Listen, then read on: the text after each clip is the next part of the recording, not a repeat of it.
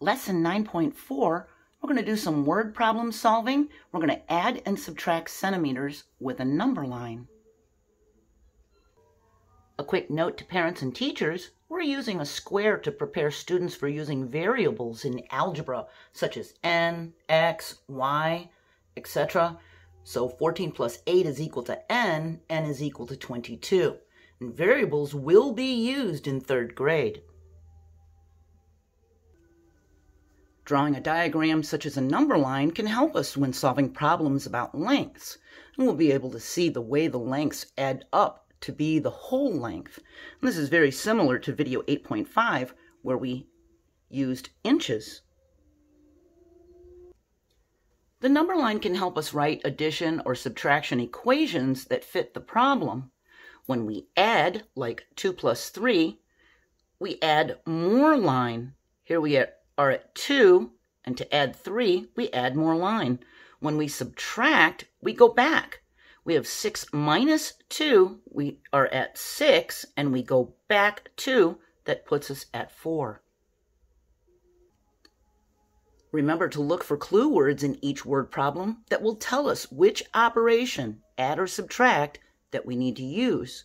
So to add, there's clue words like together, sum, and, adds. For subtraction, there's clue words like gave away, difference, fewer, cuts off. Here we have a word problem, and it says Sarah had 21 centimeters of ribbon. She gave 8 centimeters of ribbon to Tala. How much ribbon does Sarah have now? We think she gave some away, so we subtract to find how much she has now. We draw a line up to 21 because that's how much she had. Then we go back 8, and that puts us at 13. Starting at 21, we count back 8. 1, 2, 3, 4, 5, 6, 7, 8. That puts us at 13. Our equation is 21 minus 8 is equal to the square, and the square is equal to 13, which means Sarah has 13 centimeters of ribbon now. Because it was subtraction, our arrow points to the left and we go back. We went back 8. Here it's telling us to draw a diagram, use a square for the unknown number, then solve. Bob has string that is 14 centimeters long. Sujin has string that is 8 centimeters long. How many centimeters of string do they have? So we need to find how many they have together. That means we need to combine the string lengths, so we add. On our number line, we have Bob's 14 centimeters, and we add 8 more for Sujin's, and we can see that it's 22. So 14 plus 8 is equal to the square. This square is equal to 22, which tells us they have 22 centimeters of string. We were adding, so we went to 14 for Bob's length and made the line longer to add 8 more centimeters for Sujin's length.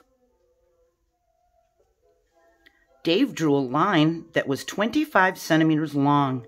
He erased some of the line. Now the line is 16 centimeters long. How many centimeters of line did Dave erase? And we think erased means took away, so we're going to subtract.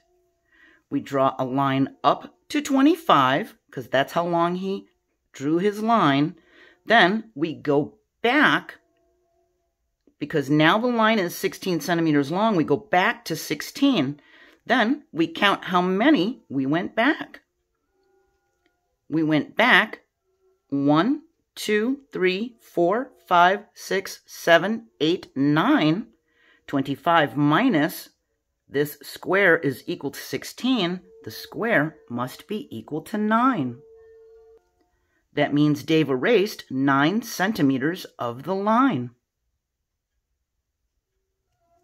We could also solve the problem of Dave's line without using a number line, using a related subtraction fact.